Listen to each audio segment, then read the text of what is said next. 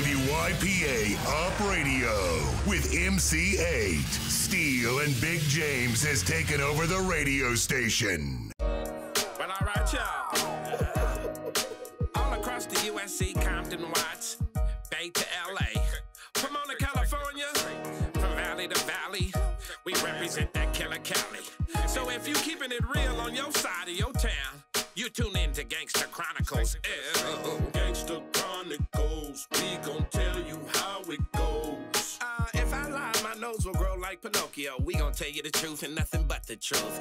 Gangster Chronicles, this is not your average show.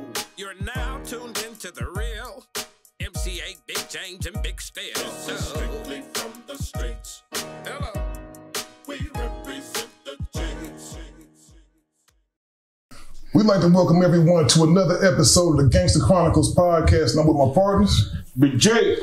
Gia. And you know, America for the longest time has been infatuated with gangsterism.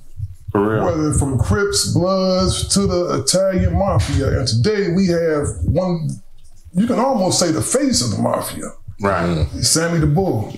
How's it going, Sam? Yes, indeed. Yes, indeed. The pleasure is all ours. I'm going to start off the top and just get it out the way. We want to say the epitome of gangster. Oh, yeah. You feel me? The epitome of gangsterism. Definitely. And to have you and James in the same room is, you know, I think you guys act Man, I do not amount up to this man right here. No, listen. He trying to put you in the comparison thing. No way. No Kobe and Jordan here. Don't put me on that. No comparison. I will not accept that. No, listen to what I'm saying, bro. Your personalities are a lot alike. Okay. You know, from, me looking at them, some of the way you were raised and came up, some of the principles you have, you guys share a lot of the same ideology. We do. I'm a little better looking than him, but... Oh, there you go. Okay. I'm going to get this question out the way because I felt your pain when you heard the tapes from John Gotti. What was going through your mind when you heard him on the wiretaps? Well, first of all, anybody could get caught on a wiretap. So it didn't bother me too much. It was stupid. He talked about things we did years ago. When you get away with a crime, you don't go bullshitting about it years later. But he did, and he got caught. That didn't bother me too much. There was a lot of lies on those tapes, and that bothered me a little bit. I didn't understand why. There was a lot of complaining about me. But towards the end, what he did is he met with the lawyers.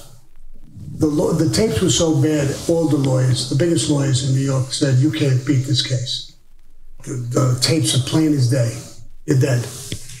Look to take a plea, look to do something. So he devised an idea of what to do. Is that he was going to use the tapes, control the lawyers, to tell the jurors, you could hear the tapes. John Gotti's complaining about this animal. It's him, killing everybody, taking over, doing this. John is complaining about him, hoping that the jury would convict me and set him free. So when this idea came up, me and him met. I was in prison with him already, 11 months, waiting for trial. I said, John, is that what you really want to do? The cops, the agents, they're our enemy, but they're doing their job. They got to put the bad guys away. We're the bad guys. That's their job. Me and you are tight. We're brothers. We're friends. You're backing them up. To me, that's a rat move. So I told him, you really want to do that? And he told me, Sammy, you got to take the weight. It falls like that. It looks like that. I'm the boss. And the boss has got to be free. You sure you want to do this? Yeah. And I got in touch with the government. I flipped sides and went my own way. Basically, that's what happened. I've been arrested all my life. Murders, double murders. Some I committed, some I didn't commit. Never flipped. And they always asked me that. I hated that. But that, I was so close. It was like my brother, my closest person to me, just threw me to the dogs. I wouldn't let it happen.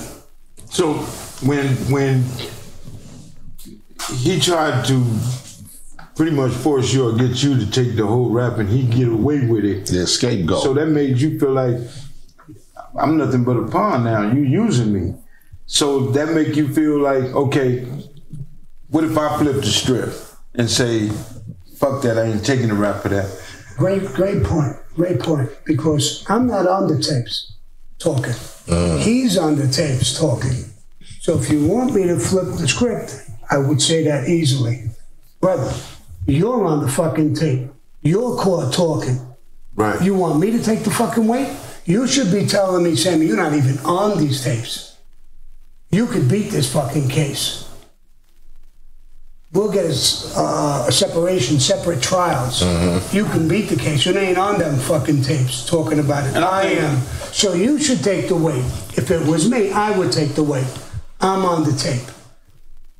I'm doing the talking. I'm the one that created this indictment. I'm gonna cut you loose. You loose. If I can. Where's the loyalty at? It's like they're the enemy, not us. Whoever wins, wins amongst us. Right. We gotta fight for each other. Right. If I can cut you loose off to the case, I'll cut you loose. Not that I'm gonna help the government convict you so I can get out. I think that self-explains everything. Then some people say it's full of shit. But there's so many documents, so many people who flipped after this, and it's documented. It's history now. It's documented history. So, you know, that's the thing with John Gotti. Now, do I hate him? People say this, that, and the other thing. If he was out now, I would like to kill him. I'll shoot him right in the fucking head. But I don't hate him. We were attached at the hip. I feel sorry how he died, like a dog in prison. We played chess. He was playing checkers and I played chess. I checkmated him. He made the wrong fucking moves. I was never pinched all my life. My rap sheet is as long as anybody's. And they always ask me, Sammy, you get no time. I'll give you an example. I cooperated. I've been for the last years 10 different cases. I've been a witness for the defense against the government to get people out. What guy cooperates and does that? Right. 1. 2, they got to hate me for that. So when I got in trouble in Arizona with an ecstasy case, taking over Arizona, ecstasy, they smashed me. I lent them money to buy ecstasy, and I got 20 fucking years. It was payback for the government. We got him. And I got slammed. Even in that case, they asked me to testify against the other people. I said, no, absolutely not. I don't want to use the language I did use, but I said no. This against the Chronicles, use it. You can use it. That's what the people love. Right, so that's the way it is. That's what happened with John Gotti, stuff like that. So we ain't supposed to have no heavy shit. But Norm, go ahead, bro. But I know Norm ain't gonna ask me no bad questions because he knows I got a gun under the table. Oh, for sure. I know he already told me. He already told me big motherfuckers like me get smoked, so I'm asking you. Hey, look, your hands on the motherfucker. Look, I told the guy. I told him when he pulled it, I pulled in the parking lot. I said, now, this Sammy the Bull, now, should I take my gun out the trunk? Because before I saw him, I thought he was this big guy. And then when I see him talking to you, I'm like, oh no, I can leave my gun. I don't need my gun. Finally get a chance to let the real